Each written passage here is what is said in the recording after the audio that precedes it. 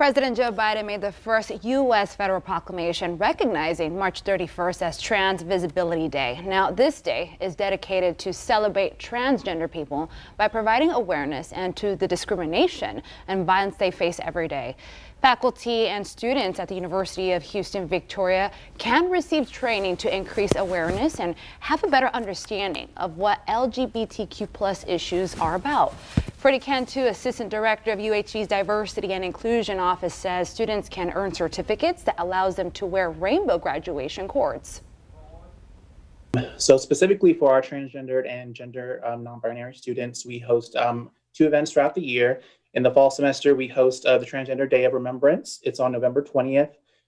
So that event honors individuals that we've lost to anti-transgender violence. But of course, we keep it positive. We help spread awareness, share some information, have some fun giveaways, that kind of thing. So really just helping spread awareness and helping students recognize privilege and things like that in a very positive way.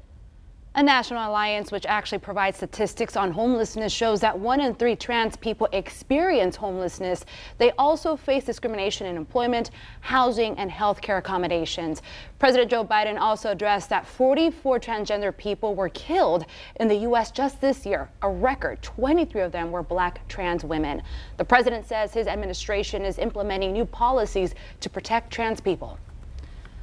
All right, time to check in with weather real quick. Happy Friday. Already. How are you doing? Good. Busy day, huh? Busy week. Yeah, Chief Meteorologist Brian Alonzo. We'll miss you next week. Yeah, definitely already looking forward to some time off. This week has been pretty busy for us with the launch of our new weather graphics system. We got that all in place. And hey, taking a look at what's going on outside right now. Yeah, a lot of sunshine. Got those high, thin cirrus clouds out there. Current temperature right now in Victoria, 67 degrees. We got those winds now coming in out of the southeast at 16 miles an hour. So these dew points that are in the 40s right now, it's dry air. That's going to be changing as we go through the upcoming weekend. We're going to talk much more about that coming up here in just a couple of minutes. James? Brian, thank you. The murder trial of Daniel Mendoza and Goliad went into recess Thursday afternoon after emotional testimony from the family of the victim. Brianna Bexley, the girlfriend of 19-year-old Nathan Cortinas, was called to the stand during the second day of the trial. Bexley provided details regarding the incident and shared messages Mendoza sent her following the fatal shooting. She also recounted her boyfriend's final words. He was a father. His child survived the shooting. The case will resume on Monday morning with more from Bexley. Wharton County law enforcement have identified the 2 people involved in a fatal crash following a chase Thursday.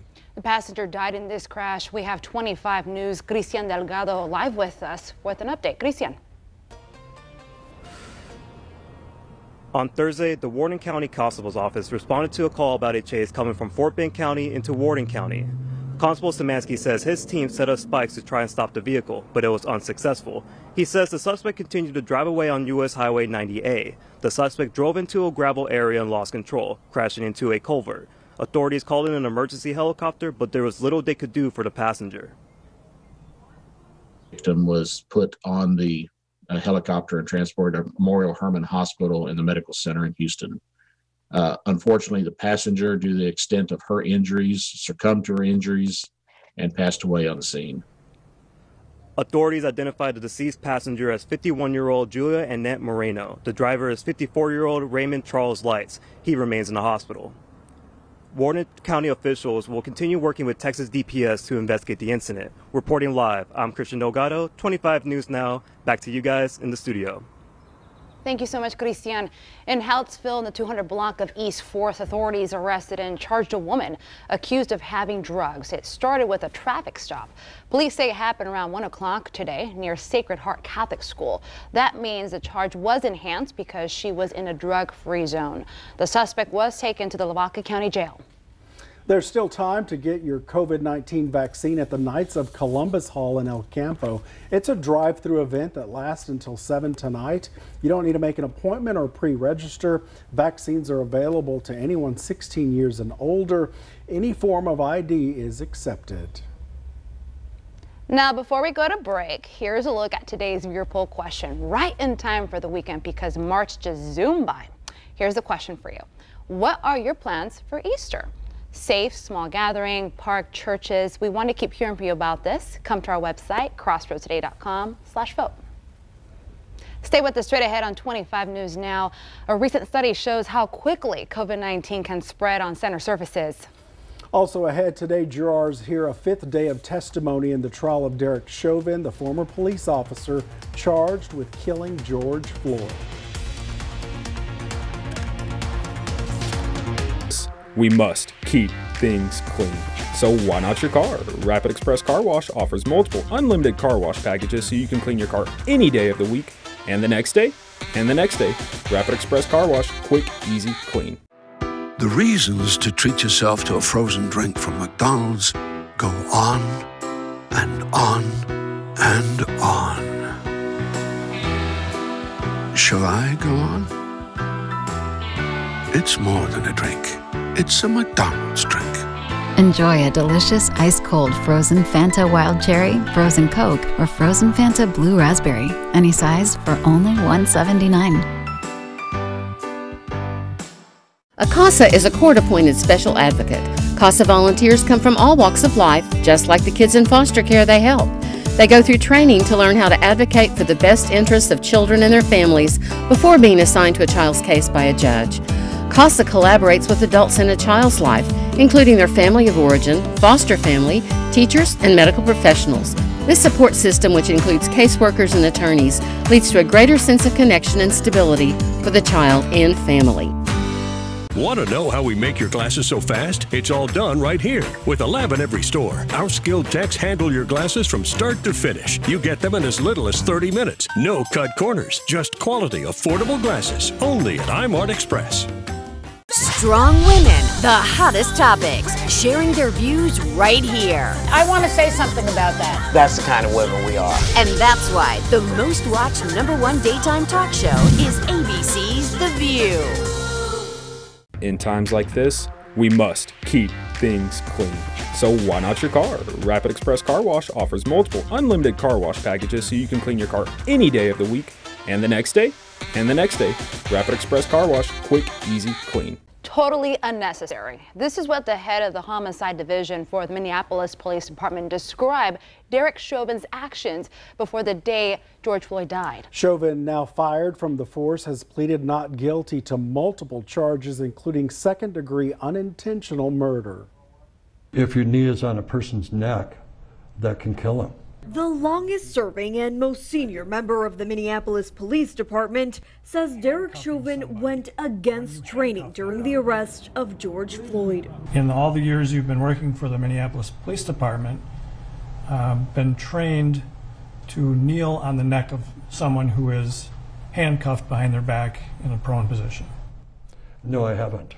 What level of force might that be? That would be the top tier, the deadly force. Chauvin's knee was on Floyd's neck for more than 9 minutes. Pulling him down to the ground, face down, and putting your knee on the neck for that amount of time is just uncalled for. Minneapolis Police Department policy allows a police officer to use whatever means are available to him to protect himself and others, right?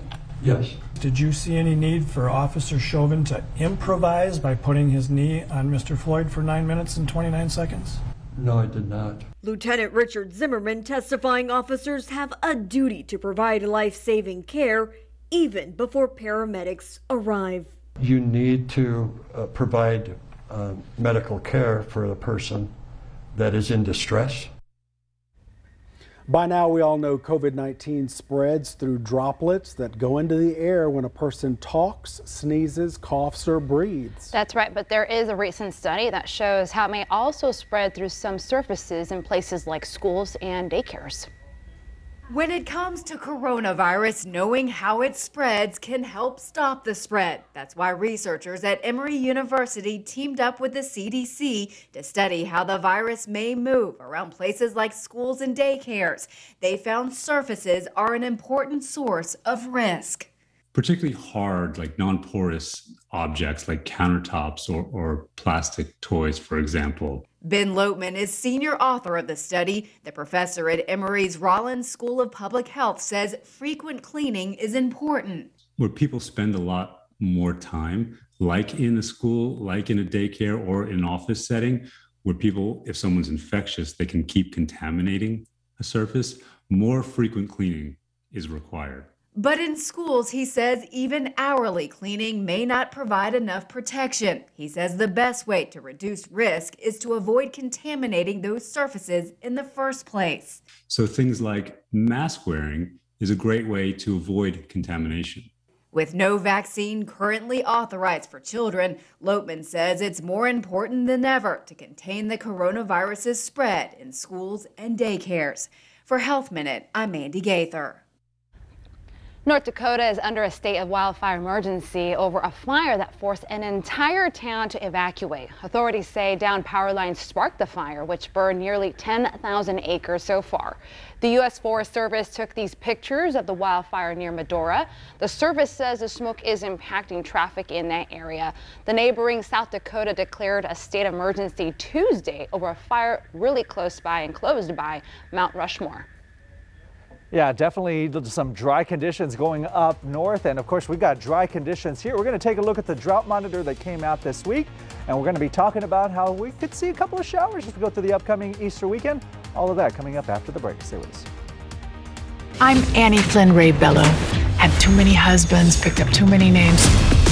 She's an advocate, author, and activist. Most folks these days just call me Rebel. Let's go fight this thing. Rebel premieres Thursday on ABC. Join Pastor Jim Graff for This Is Living, 30 minutes of practical Bible teaching with insight you've been looking for, filling your heart with hope and sure to make you smile. Each Sunday at 8 a.m. on KAVU. Art can do anything. Art can create new worlds and new emotions. Art can even create new jobs. Across Texas, nearly 900,000 people are employed in creative careers. With your support, there's nothing art can't do. Support the arts. Support Texas at artcantexas.org. Ellen's back from spring break and all new. Anybody here on spring break? Thanks for keeping your clothes on. And next new Ellen from Wipeout, John Cena. Where are you? Are you in some kind of void? So this is where they keep me. Plus Danielle Brooks and Holy Roller.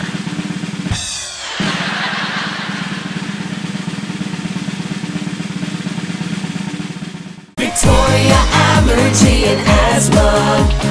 It's what we do, it's all we do, it's our specialty. If air makes you sneeze, you itch from dust mites or fleas, we do that, we do that. If you can't catch your breath, simple actions make you wanna rest, we do that too. Victoria Allergy and Asthma. It's what we do, it's all we do, it's our specialty. Your Dr. Phil favorites. God! You don't have an anger problem, you don't have a weed problem. That's a relief. It's been over a year. It's good to be back. So how's he doing now? What the hell are you doing out on the patio smoking dope with your brother? Dr. Phil. Where are they now? I'm telling you, you're in danger. You need to get out of this relationship. But did Heather leave Colin? New Dr. Phil.